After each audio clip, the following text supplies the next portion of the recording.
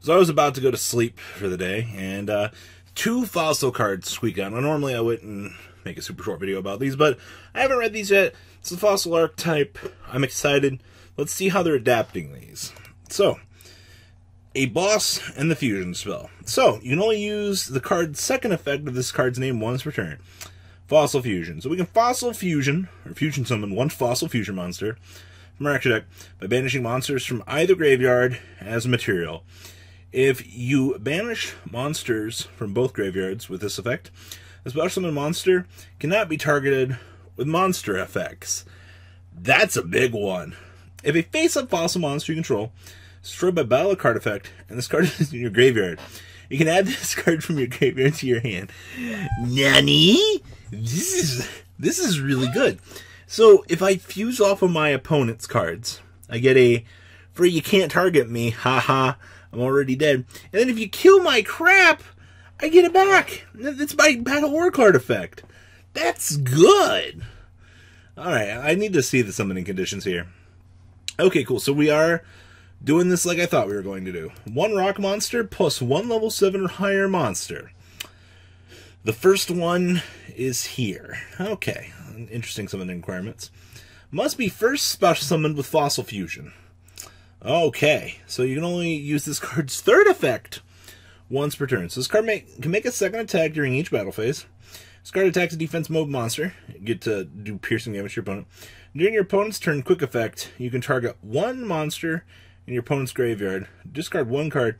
And if you special summon that target to your field.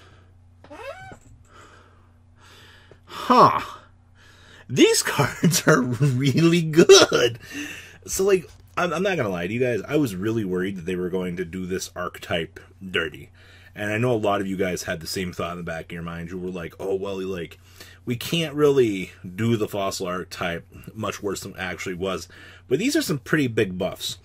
The fact that these are generically going to be, well, at least this one is a combination of rock plus level 7 or higher, which basically is going to say everything's going to be rock for the fossil archetype, plus some sort of combination. The level 7 or higher is very good for generic. I am very happy to see this.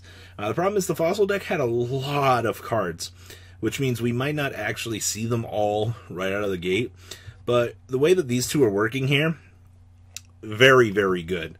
I am 100% okay with this. My only complaint is going to be this banishes from either graveyard for the fusion to summon, so we're probably going to have to play some bad link cards to get some things into the graveyard.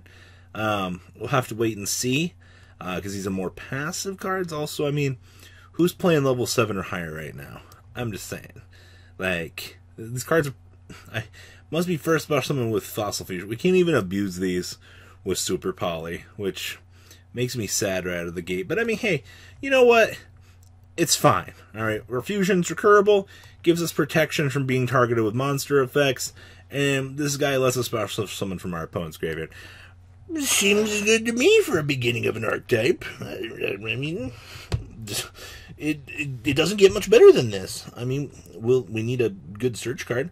I mean, hey, fossil deck oh wait, that's dinosaur. Well, you know, we'll see what we get. So what do you guys think about these two cards? Please, leave a comment down below.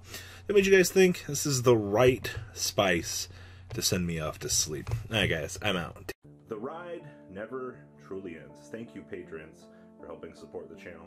Without you guys, I don't know if I'd still be doing this. And for those of you that like Cardfight Vanguard, FanCool40 is here for all your content needs. And those of you asking if I sell cards, mcoolgames.com for all your trading card game needs. Check the description for more interesting info. Thanks for watching, guys.